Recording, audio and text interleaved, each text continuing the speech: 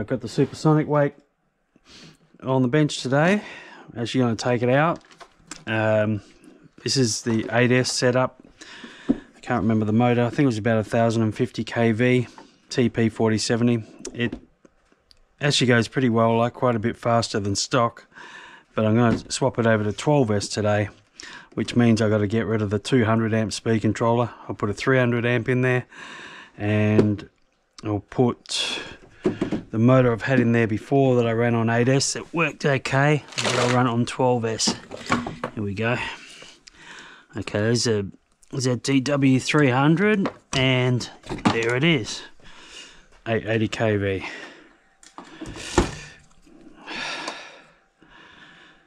Oh yeah, that's right, I did have that. I had that motor with this 160 amp speed controller in there for a bit too.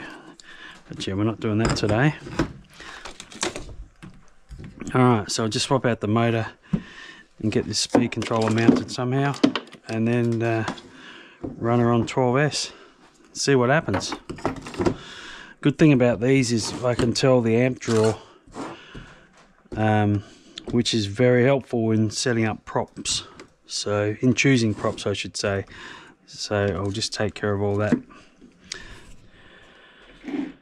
The good thing about running a 4070 motor in this one as an upgrade, even though it's a smaller diameter, it fits straight in the mount, and by the time you run the cooler, it's perfect. The angle is absolutely perfect in these. This is one of our 90mm coolers. The one I've got on this motor right now is a 68mm cooler, so I'm probably going to swap that out for this one. And the only difference is in fitting one of these motors is these have an 8mm shaft, and the standard motor is 5mm shaft. So you just got to change your collet. And the reason it fits is because the standard motor fits, rests on there, and the cooler comes back here in the standard one. So we're using the cooler to rest on there to make it angled the right way, just not bothering with the top part. Now, so I'm just going to have to, I made up that plate to fit the 200 amp speed controller in there, but it's not going to fit the 300. So I'm going to have to figure out something, probably just make up another plate. You can see I used this bit of scrap aluminium here, bolted that down, put some threads in there, and I had the other one mounted there like that. So I'll just make up another plate, I think, and bolt that thread in there. I mean, bolt that on the top there. I didn't put it. I guess I didn't put it that way because of, yeah, a bit squishy. Alright, easy enough to figure out. Probably a tip if someone's going to put one of these 4070 motors in here, and I haven't done it up until now, and I'm not going to take it out and do it, but if you are going to do it, because we don't have the top, you know, mounting ring on here to stop it coming this way, even though it's quite firm in there, what I would do is next time I have this out, I'll drill a hole in the side here of the mount on each side, and then I'll run a cable tie, zip tie, you know, whatever, over here, just to attach the top of this to the mount there, just so when it, you know, if the thing does flip over, it doesn't try and rip out. I mean, we've got a few bolts. Luckily it's 4 there, plus another pair there, so 6 bolts is good. But they're only going into plastic, of course, so you know, stuff can happen. The other thing I would do different if I was fitting this for the first time is get rid of these, what are they going to be? I think they're 6mm terminals, and I would put 8mm terminals like I did when I put this 1060 in there. So that's what I recommend you do if you're going to put a TP 40mm motor in there. So this is 4070. I believe the length of that is, I think they're about 100mm long, around about 102 I think. Then they make a 4080 and they make a 4090, which is around, you know, the 120mm long, 123 or something like that. So they're even more powerful. So we're just mucking around with this for now, just to see what happens. I'm not actually after ultimate speed or anything with this test. I just want to know what prop it's going to be happy with. I know the 880 kV is kind of on the higher end for 12S, so I won't be putting anything too big on there. I've got the 5514 there that we were running with that setup, and it liked it.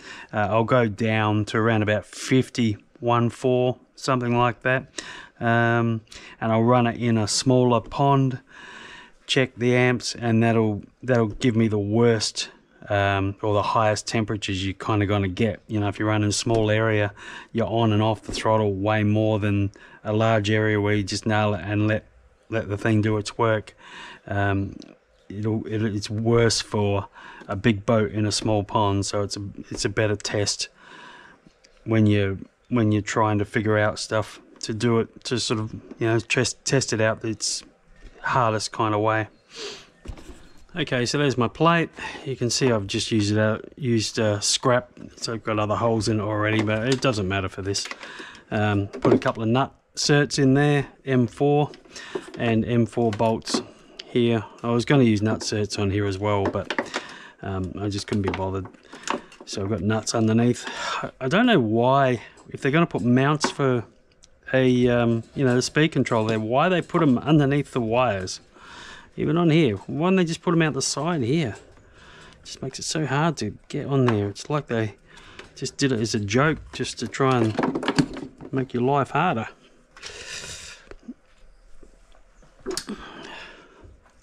They're probably laughing at me now as they're watching this video. Okay, so that's pretty much sorted. Look at that, even line the holes up without having to elongate them. That's a good thing about using clear stuff, you can see where you're drilling. Alright, I'll tighten that up properly in a minute. And yeah, just about ready to go. Don't know how heavy it's going to be with the 6S batteries instead of the 4S.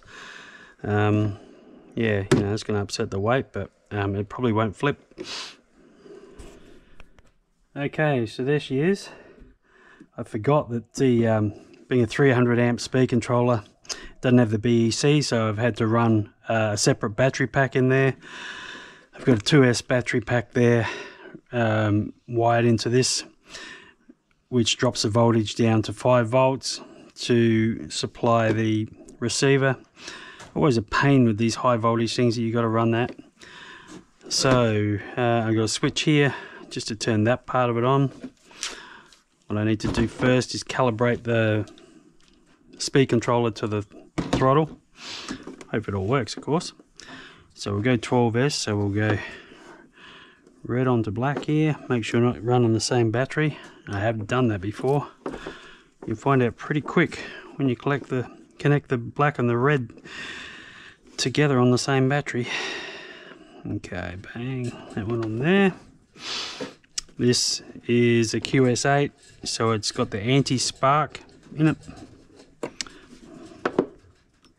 Saves your terminals. So I need to go, actually I need to run it through a switch so I can, no I don't, I can do it another way. I can plug this up and nothing's going to fire up just yet. Double checking. Red on red, yep. Okay. Nothing went bang. Alright, so fire that up. So you can do it by the extra BEC to calibrate your throttle on these, or on all of them actually, when you've got this. Power them up for 2 beeps. Let go. Okay.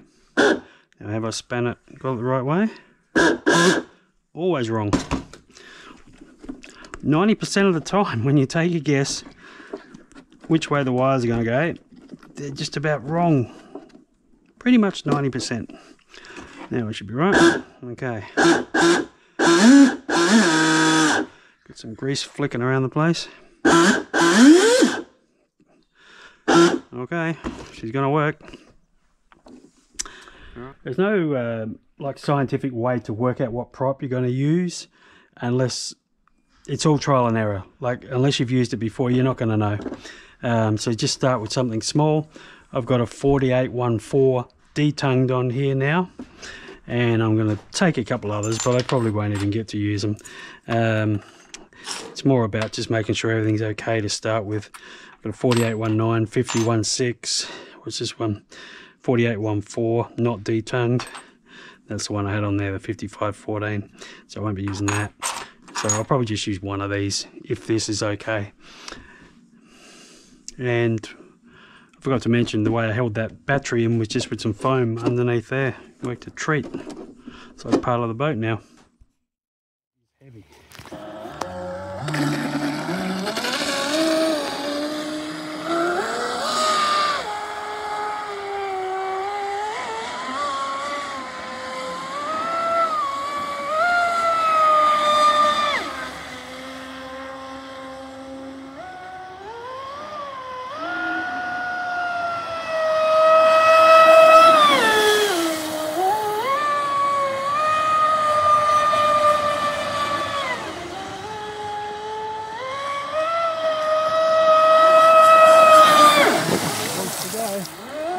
Yeah.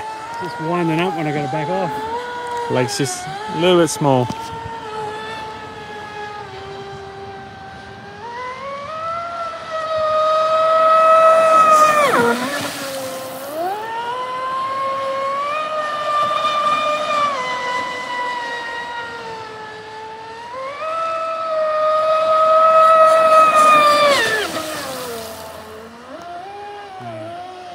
Can you see the amps on that thing now, or we just bring it in?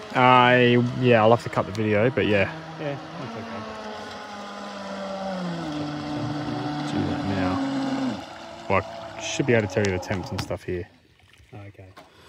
Alright, everything went cooler than expected actually. It was only 28 degrees on pretty much everything. So I was running the 4814 there, and I only brought 51.6 was the biggest out of the four I brought, so that's not going to be big enough to load it up.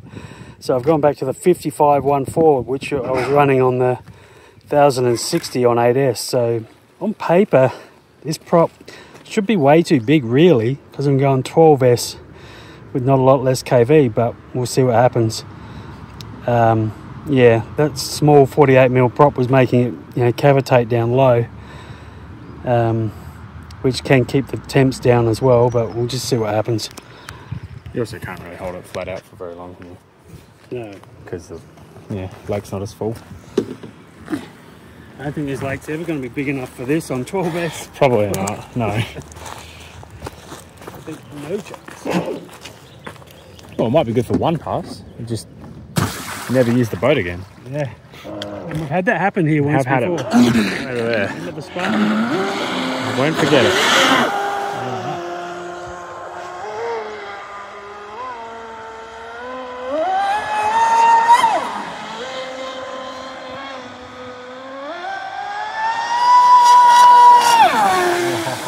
Oh, wait. Just bring it in so I forgot to connect to the thing because you were doing the talk. So I'll just pause this here and do that, and then it should just...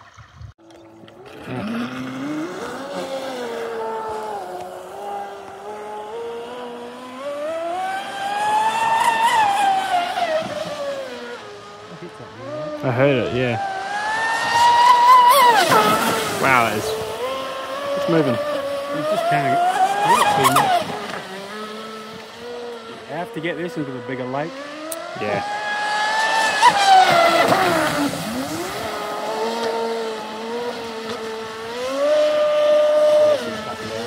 Okay. It's not very much run time, but when you're on and off, it's not great. Batteries. Unless it's a load thing. It's a safety thing. Yeah, maybe. It's all pretty cold. Nice. Everything's cold. What about the motor? Well, yeah. It's hard to get to, I know. Motor's kind of up to temperature. Okay. Might be a little bit too much actually. See what that actually is. Yeah. More than I would like it, but it's not. Oh yeah, this isn't warm at all. I don't know why the telemetry didn't work, but oh yeah, that's the warmest thing in there for sure, isn't it? Yeah. What's that say? 61. 61, yeah. That's more than I would want it for sure. Everything else is stone cold though. 33, 40. Yeah, but yeah, so I won't run that big prop again on that.